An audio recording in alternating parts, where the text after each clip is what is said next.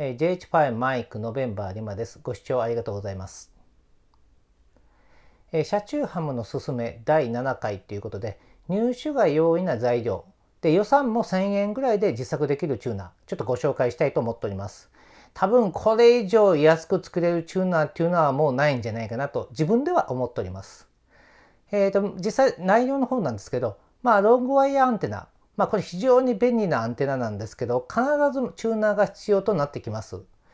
具体的にはやっぱりアイコムさん、今ですと AH4 型などがものすごく有名じゃないんでしょうか。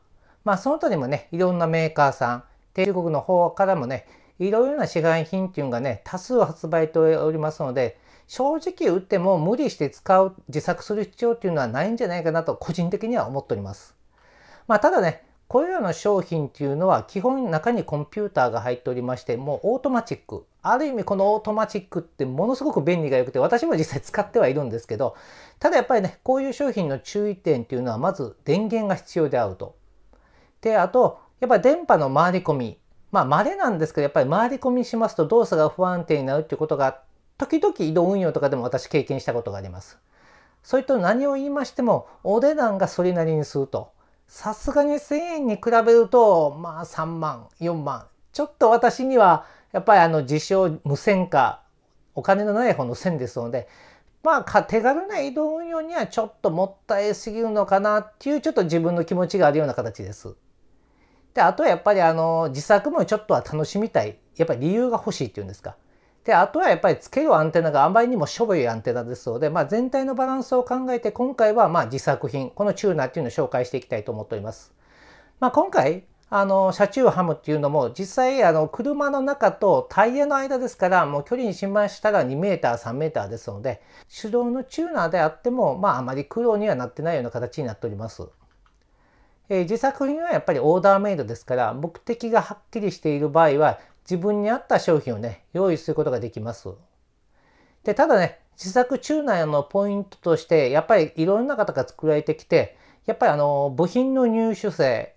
特に可変容量のコンデンサー、もうこれ皆さん一番苦労してるんじゃないかなと思います。部品の入手にはかなり苦労されてるんじゃないかなと思っております。もう今回はね、思い切って割り切りまして、アンテナチューナーの目的である。で、出力の耐圧の方も、一つの目安ですけど 50W ぐらいまでに耐えれたらなんとかなるであろうということで、もう思い切った材料としまして、文具屋さんで売っているクリアファイル。これ皆さんよく使えていると思うんですけどね。クリアファイルを使ってコンデンサー作ってしまいました。とにかくね、これを少しだけ加工してるんですけど、多少ぶつけても壊れることもないですし、非常にタフな部品となっております。でね、この部品の耐圧がね、もうほぼこの扱える出力と関係するんですけど、エレメントの長さでインピーダンスが大きく変化します。具体的には10オームぐらいから多分数キロオーム、1キロオームぐらいまで変化するんですけど、当然そのインピーダンスが高まったところが一番電圧が高くなるというところがポイントです。で、ロングワイヤ用のね、チューナーで一番答えるのが難しいのが、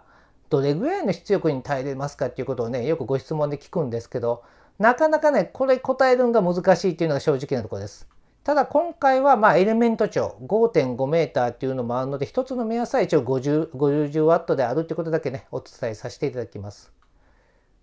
で、あと部品代が格安、トップクラス。今回もね、写真のお見せいたしますけど、多分もうこれぐらいの部品です。私の経験上は1000円ぐらいで完成しております。で、部品についてもホームセンター、100均。この辺もありますとね、すべて簡単に手に入るだけになっております。本当にね、ある意味割り切った考え方で作った、本当の使い捨て感覚のチューナーとなっております。詳しい構造は動画を見ながら説明させていただきます。チューナーのね、構造の方をちょっと紹介いたします。これが問題のね、クリアファイルを使ったコンデンサーになります。このような形でね、挟んで、釣り竿との間は、このような大型の洗濯バサミで固定しております。こんな形ですね。まさに釣り竿だから成立するような形になっております。ちょっと別のね、アンテナに固定する場合は検討が必要なとこかと思います。タッパーはこのような形にね、ちょんちょんといきます。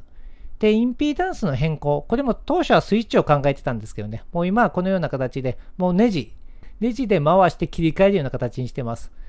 全体的なバランス的にもね、これが私は一番いいんじゃないかなと思っております。で、こんな形ですね、全体。もう非常にね、シンプルな構造になっております。で、こういう形でね、見ていただきます。今度調整です。コイルをね、このような形で上下調整。で、コイルの方もこんな形ですね。実際に右手に S ダーバー系が合うと思うんですけどね。はい、S ダーバーがこのような形に変化してるんですけど、一番のポイントはこういうシーソー。並行してね、伸ばすと結構調整が難しいので、私はこういう形で左右片一方だけシーソーに移動させて、コンデンサーを調整しながらね、ですね、まず各部の接続を確認して、まずはコンデンサーは半分ぐらいの容量にして、まずタップの方から先にいつも調整しております。タップ部もね、実際に短縮側のエレメントが短いときはね、非常にシビアにきますので、1回転、場合によりましたらね、0.5 回転ぐらいの調整がいります。で、その 0.5 の時には、コイルについている洗濯バサミを左右に揺らしたり、ひっくり返しにして、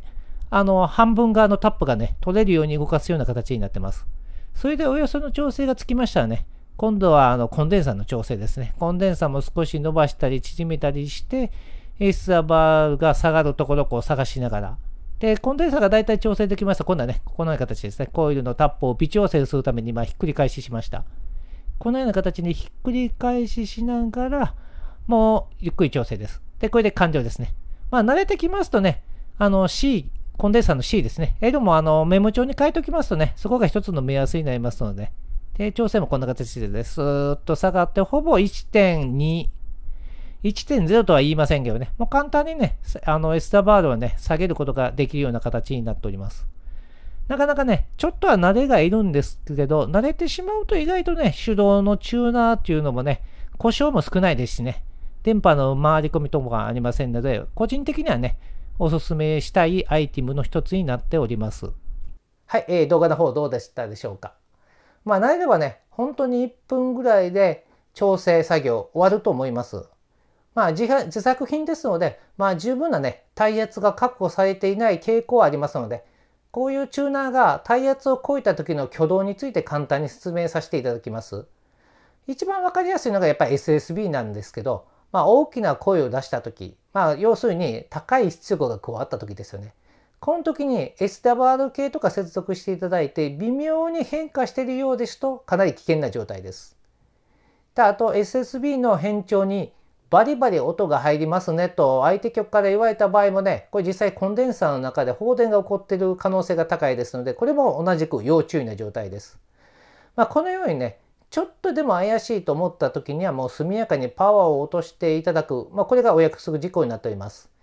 やはり無理な状態で送信し続けますと、チューナーはね、もう使い捨て感覚なので壊れてしまってもそうダメージないとは思うんですけど、やはり無線機内にもね、ダメージ与える可能性がありますので、この辺は各自も自己責任で十分注意の方よろしくお願いいたします。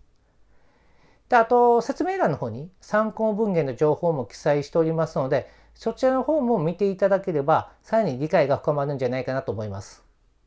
自作品の価値、少しは高まってきたでしょうか。